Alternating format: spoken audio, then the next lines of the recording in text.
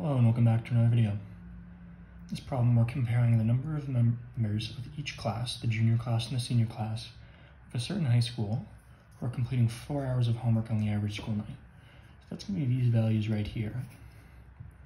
And what we can say here is that in the junior class, for 4 hours of homework on a night, we're going to say 35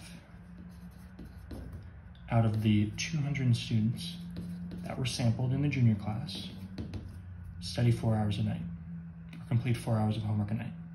In the senior class, there's also 35 out of 200 students that were sampled. So this is the proportions, and we're assuming here that it's going to be the same for the whole class. So if 10% of the students study that much in the sample, we're going to say 10% study in the entire class. We're assuming that it's representative. So if there's 600 students in the junior class, then we can say if this fraction are studying for 4 hours, then if we multiply that, we're multiplying 600 by whatever percentage it is, and we're going to get our answer. Same here, there's 400 students in the senior class, same sort of thing.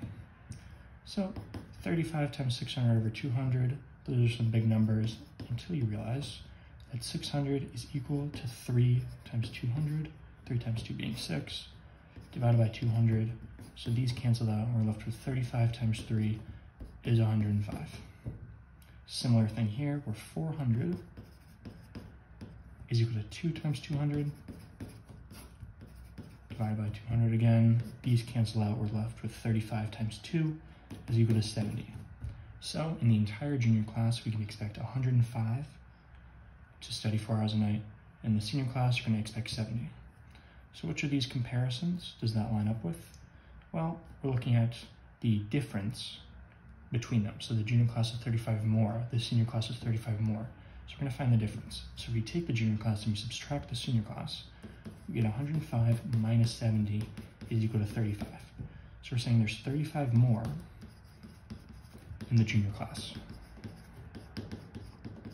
Which of these answers does that line up with? Well, that's going to line up with A. The total number of students who complete 4 hours of homework in the junior class is 35 more than in the senior class. So that's going to be our answer, A. As always, thank you for liking and subscribing, and I'll see you in the next video.